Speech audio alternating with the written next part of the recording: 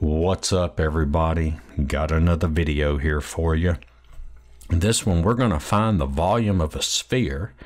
Now, I know we can find the volume of a sphere using the formula, but let's find it using a double integral. Okay? All right. So it says use polar coordinates to find the volume of a sphere of radius 3. All right, so let's go ahead and draw our picture. Kind of get an idea what this thing is going to look like.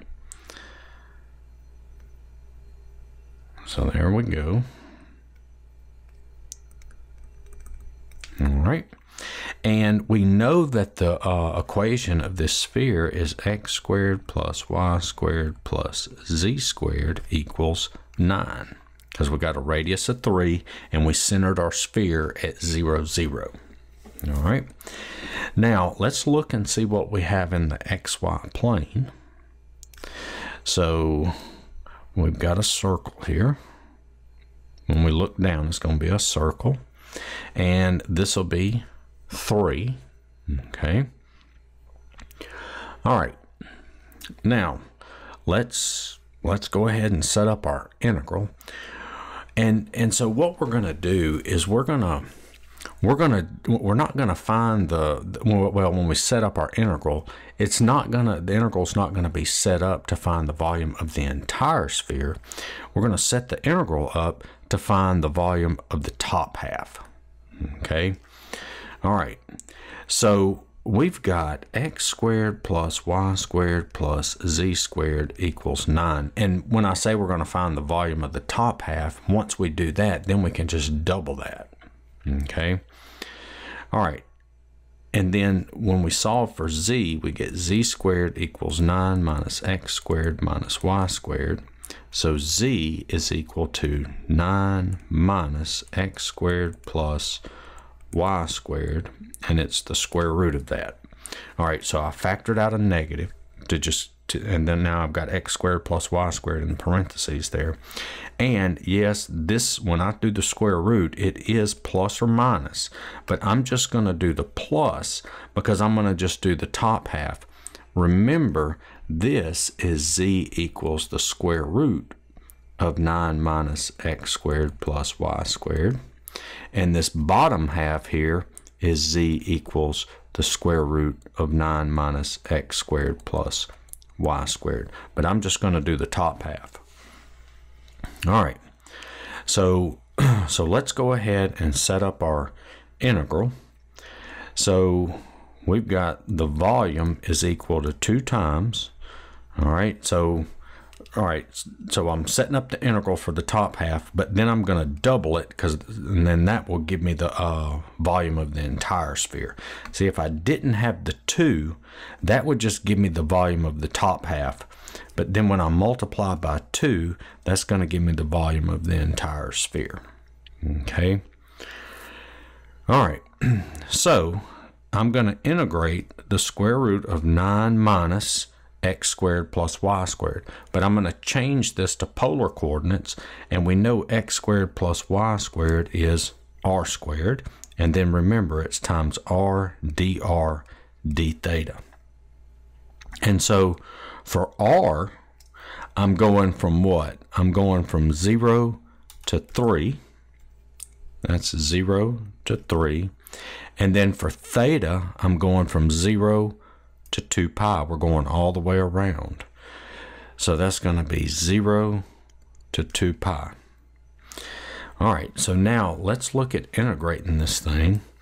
So this is going to be 2 times 0 to 2 pi d theta times 0 to 3 square root 9 minus r squared times r dr. So remember, we can separate those integrals, integrate each one of them individually, and then multiply our results. All right, so this one right here is easy to integrate. That's just going to be 2 times theta. Let me write that theta better. Theta from 0 to 2 pi. All right, times this thing. All right, so for this one, I'm going to have to use u substitution. So I'm going to let u equal 9 minus r squared. So du is negative 2r dr. All right. So this is going to be the integral. Well, let's look at this first.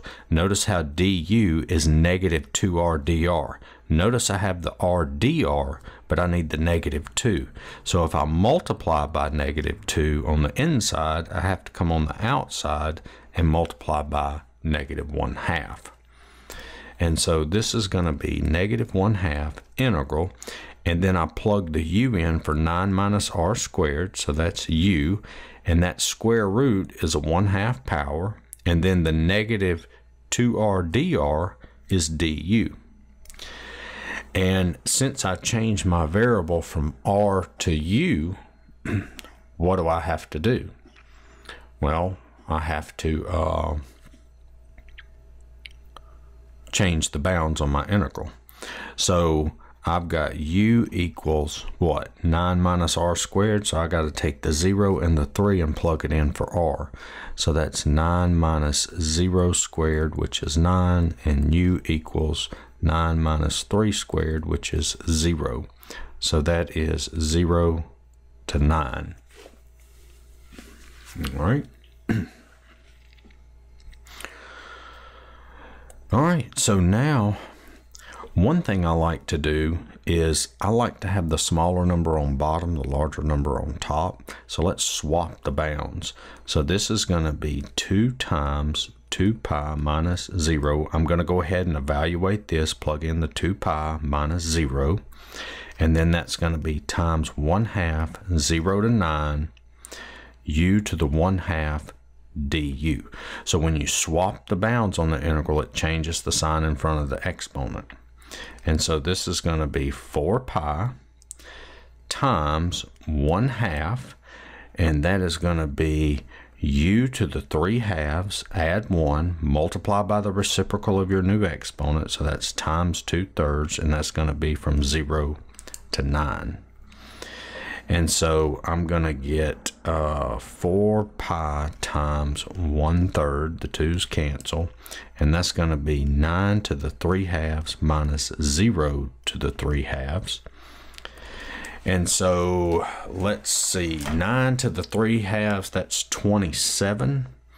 So I've got 27 times 4 is 108.